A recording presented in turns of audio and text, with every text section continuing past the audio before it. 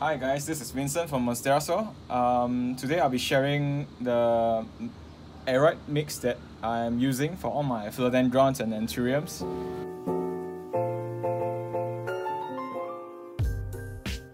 I'm gonna use this Anthurium pinnatum cutting that I propagated a week ago in water. And as you can see, when you see the roots coming out, it has this fine, tiny roots. It means that it's good to go already, because these are actually called feeder roots. So this cutting is good to go in a pot. And okay, so the mix I'm using is a cocoa peat based mix. It's I usually do 10-20% cocoa peat. As you can see in this storage box here that I've prepared up, this is around the percentage of cocoa peat that I'm using, and the rest will be just filled with chunky stuffs like orchid bark, pumice, and perlite, and sometimes cocoa chunk. So I'm gonna show you how I mix it up real quick. So let's start with orchid bark. So guys, this is orchid bark. It's great stuff. Use it for all your aroids. It's chunky and huge, so just pour it in your mix and it's gonna give room for the roots to breathe. Yeah. So just pour some in. That's orchid bark.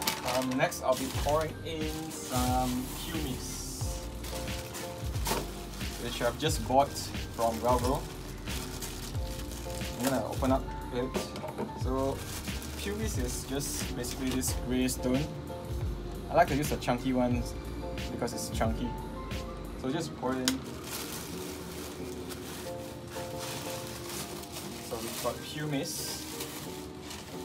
So that's the large pumice. I like to add a bit of tinier and finer pumice.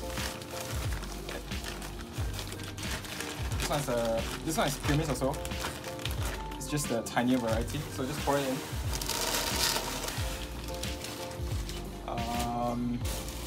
Then I like to do a bit of perlite as well. So here's perlite, which I've just newly purchased from Shopee as well.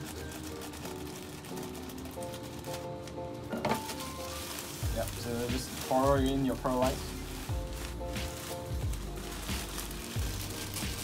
So this is what the mix looks like. It's a lot of this chunky stuff and just a little bit of the cocoa peat, because also guys, if you are the mix that you use, it's highly dependent on the watering frequency and the location where you put your plants. I put my plants on my balcony, which is a semi-open space that is exposed to rain and a little bit of sun. So this is the mix that I use. As you can see here, I use very minimal cocoa peat because it rains a lot here in Malaysia, and when it rains, the Aroid, the mix will get very wet. So I like to use an extremely chunky mix for my philodendrons and anthuriums. So yes, this is the ratio. I'm gonna mix it up real quick.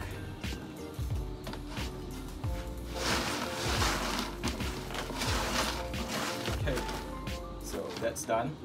Once you mix it up, it looks something like this. Yeah, chunky and good to go. Next, okay, before I pot up my cutting, one thing I like to do is to layer a bit of cocoa chunk on the base. So the cocoa chunk, it's a very water absorbent material, almost like a sponge. And I like to use the chunky type, the very fat and chunky type, which is quite hard to find nowadays. So I'll just layer some cocoa chunks at the base, which acts as almost like a water reservoir.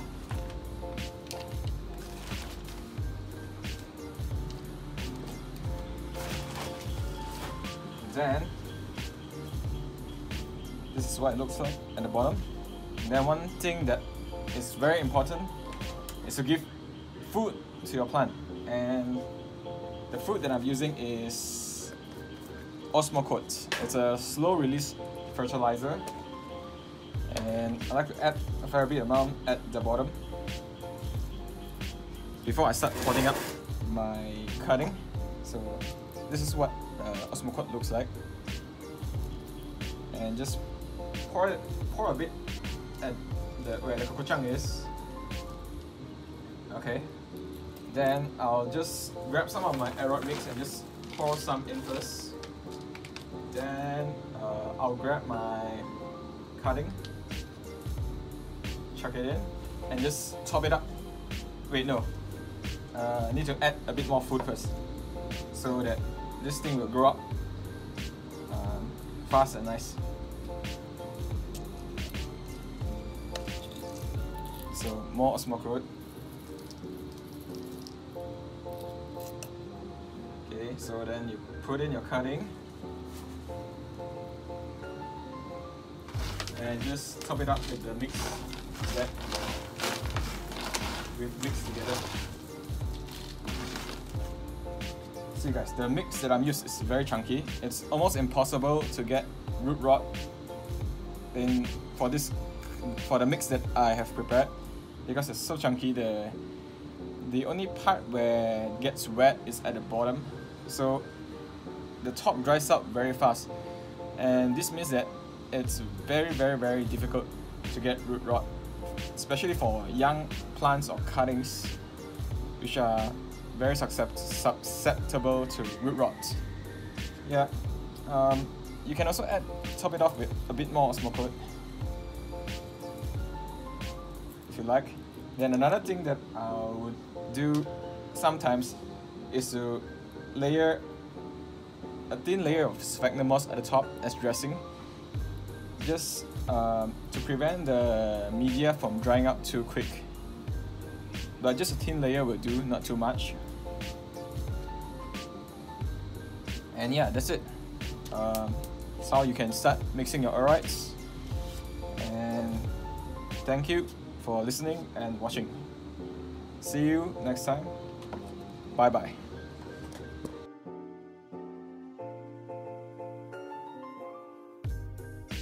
Guys, one more thing. Vitamin B1, great stuff. So for every new repot, just pour a bit of this stuff in to your water and water around the newly planted plant, and you should have a almost 90% success rate for each and every plant that you have just reported. So good stuff. Look it up on Shopee.